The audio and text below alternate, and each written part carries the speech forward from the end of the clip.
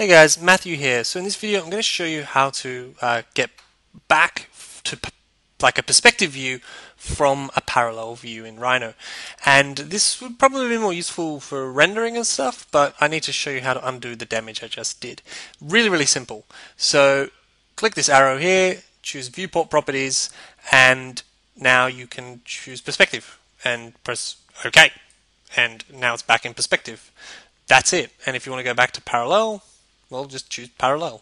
And now it's back in a parallel projected view. So that's all for that. So let's start doing some drawing in the next video.